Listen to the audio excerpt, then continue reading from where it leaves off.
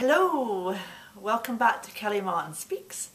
Now, I just want to talk a little bit about decorating your home. Now, to many it might seem like nothing. You're decorating your home, you're moving furniture around, you're painting.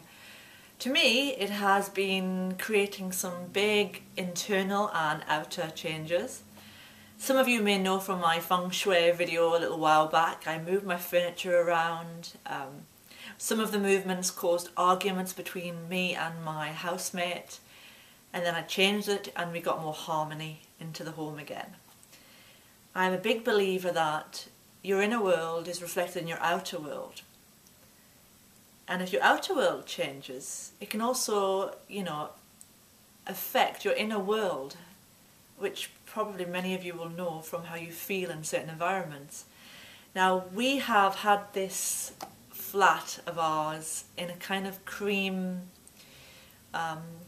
beige, not beige, what is that paint colour, begins with an M? I forgot, completely forgot, but it's like a whitey cream colour. Magnolia, that's it, magnolia. For about 6 years now. It was good in the beginning because we had a horrendous green wallpaper before from previous owners, and once we got rid of that we had this light space and I was like, wow, got rid of the green. But over 7 years I've kind of felt a bit sort of depressed, almost not depressed, sort of like my space was a transitionary place, like I haven't actually grounded myself or rooted myself or made it a real home. Because I always was living with the future and living what's coming next, and this past year and a half of being present with what is, feeling my feelings and getting an understanding of what's going on for me has made me realise, yeah, why not make it a home? If things change in the future, they change in the future. But I'm here right now and my environment is where I live. So we made a dramatic change. Michael wasn't too bothered about it, but I really felt I needed change. So we have lavender and we have, I don't know if you can see it, a raspberry pink, sort of a raspberry diva it was called. Very, very different, much more vibrant, and it felt like it reflected my soul, my spirit colours, my energy colours. And a little quick roundup of what happened during the period of decorating. Me and Mike fought like cats and dogs. Primarily from me, I had a lot of resistance come up. My inner child was very upset. My inner child was angry. My inner child was blaming him for lots of things. She was in a real hissy fit tantrum mode.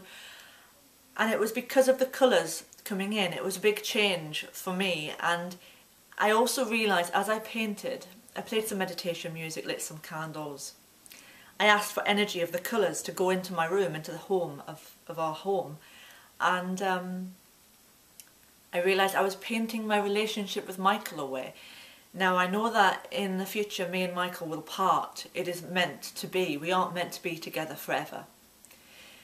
I just know this in my heart. He's meant to go in one direction, I'm meant to go in another. We're not able to change that at the present, but painting reflected that for me. And as the last little bit of magnolia went, it was quite an emotional experience for me, and we're still in the process. The place is a bit of a mess right now. We've got furniture to move around still.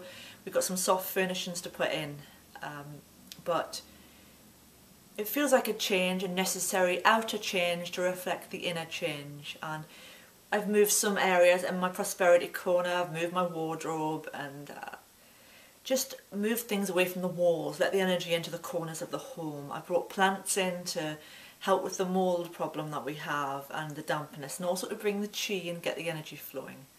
So I just wanted to say that if you are feeling inwardly stuck, depressed or down, and you have a little bit of resources to change your outer environment in some way, try it out and be easy with yourself, because it can have an effect on how you feel. And sort of look at the colours you're choosing. What do they represent for you? What do they mean? What are the changes taking place? And what will the effect have on your relationships and who you are and how you feel? And if you feel uncomfortable, take it easy, it's just part of the shift. Just wanted to do a little video. I don't know if it's very interesting for anyone, but to me I feel like you can paint your soul in your outer walls. Speak to you all soon. Thanks for listening.